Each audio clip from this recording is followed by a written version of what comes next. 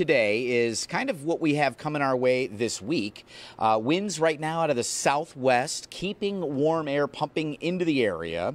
86 today. You'll see those puffy clouds forming with the warmth of the afternoon. A little bit breezy, and then dry for the ball game tonight, but overnight more moisture does move in. A chance for a few scattered showers after 3 a.m. early Wednesday, and a better chance coming in later in the afternoon.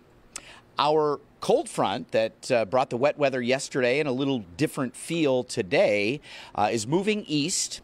So we target an area coming out of Canada that will be spinning our way through the overnight and into tomorrow.